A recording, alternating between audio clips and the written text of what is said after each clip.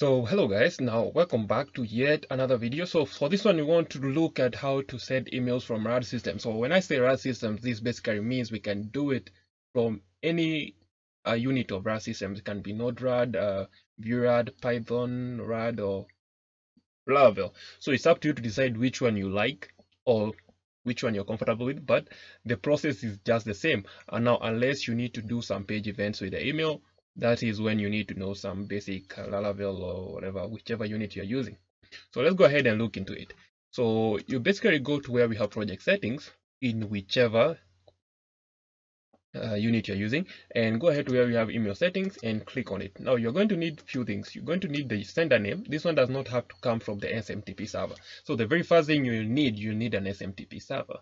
Now after that, you now need the sender name.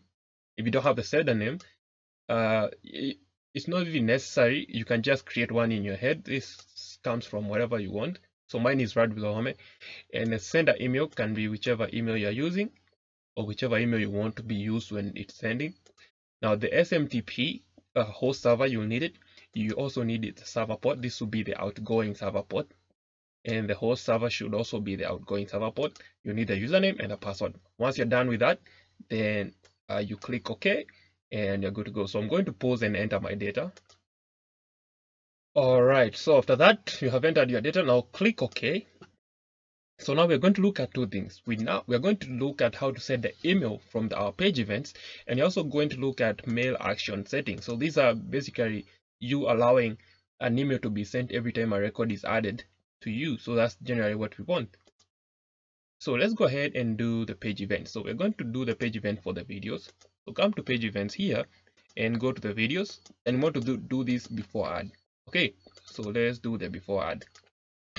So just enter there and double click on send mail. So here we are going to want the name of the title. So we are going to say update from course,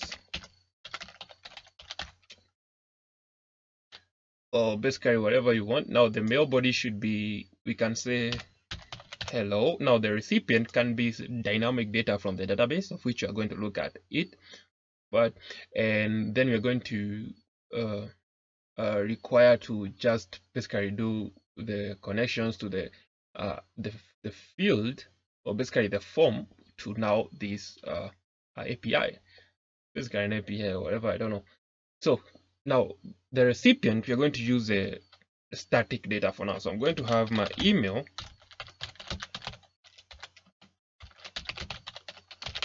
All right, so this is basically the email that we want to be sending our data to.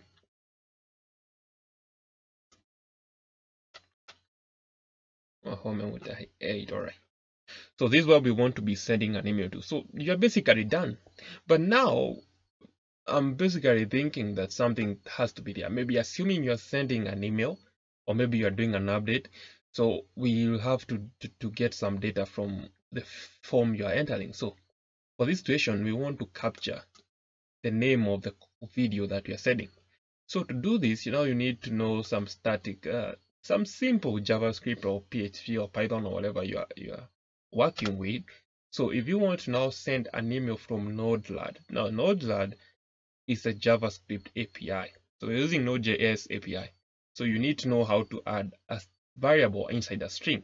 Now, adding a variable inside a string, we put this. Now, no, these are not speech marks. They are just some weird things that look like speech marks. They are on your top left side right before your one, or basically on top of your tab if you're using Windows, or I don't know how it looks on Mac, but that you won't need this because there's no version for Mac anyway. So I'm assuming you're on Windows. So let's go ahead and write this. So now here, this is where we're going to write our body. So we can say there is a new video. Now here we're going to pass in the name of the video. Now writing as variable inside a string in any JavaScript, we use the $sign and these opening and closing curly braces. So this basically tells the JavaScript that compiler that we want to write a variable inside a string. So basically the variable is going to be whatever I want. Now if you look at our assign function here, we have a parameter called post data. Now the post data, you might remember in PHP at Classic, we used to do model data to get the field. Now for this situation, before add, we are using the post data. if you do this email after a record has been added, now we use this record. So remember that. Now we want to do the before add. So we're going to use post data. So you're just going to come here and say post data dot the name of the field that you want to get your data from. So if you see in my videos in my database tables, I have ID, name, and link. So I want the name for this situation, so I'm going to say the name. If I wanted the link, I would say link.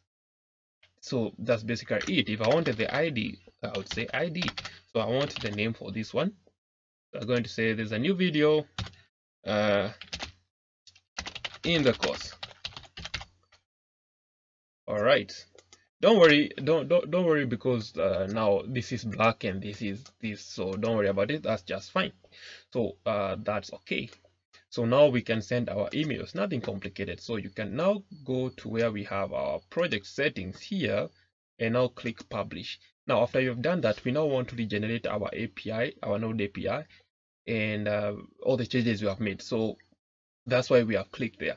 But normally we'll just click F5 or just click this big green button for the publish. All right, so now if you come back to your project, you first need to notice two things. One thing you notice is that in our terminal, the front end is generating, but basically it would not be generating. The reason why it's generating is because I added something in the front end, but normally it wouldn't be generating when you have done only the backend configurations. So what will be generating is your terminal for the API. So you need to check this.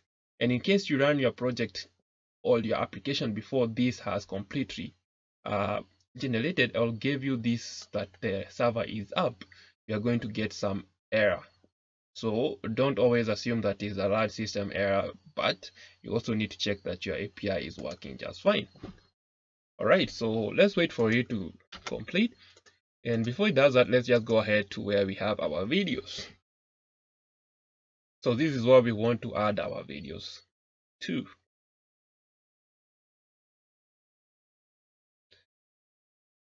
Okay, so let's give it time, and maybe I'll pause the video and come back when it's ready.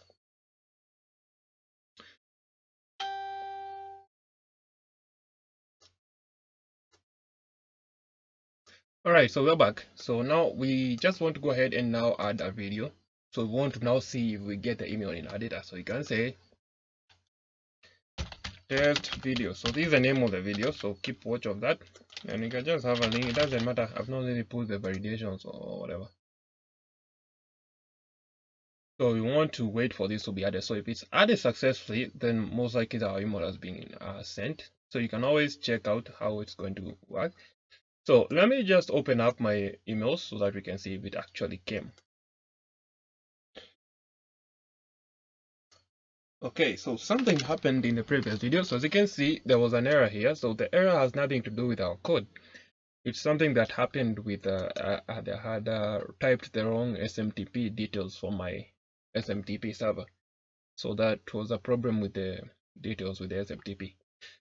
So let's go ahead and add another video. So I'm just going to create a new one and just say an confirmed video. Okay, so the link can be whatever. Now save here, and to confirm that it's sending, you need to come down here and check the execution. So if you get this email sent, then the email was sent successfully. So let's see if we get email sent. There you go. So it says our email has been sent. So if I now go to my emails, then I should be able to see the emails that had been sent. So I'm just going to pause again and open up my email. Okay, so if we now open up the email, as you can see, we sent two videos from the course. So we have the confirmed video here and the test video here. So we have these two. The second one, let me just mark them. The confirmed videos and the test video. So that's generally what we are looking at. Okay, so if we go to now go back to our course here, you see we have the test video, which is the name of the video we just created, and the confirmed video, which is also the name of the video we have just created. And as you can see, the email is coming from whichever email you define here. So that's generally it. So that will be it for this video, guys. If you like, you can hit the subscribe button for more videos on this, and also there's a link to the course in case you feel like you need to learn more on it. I'll share the link in the description. So that will be it. See you in the next one.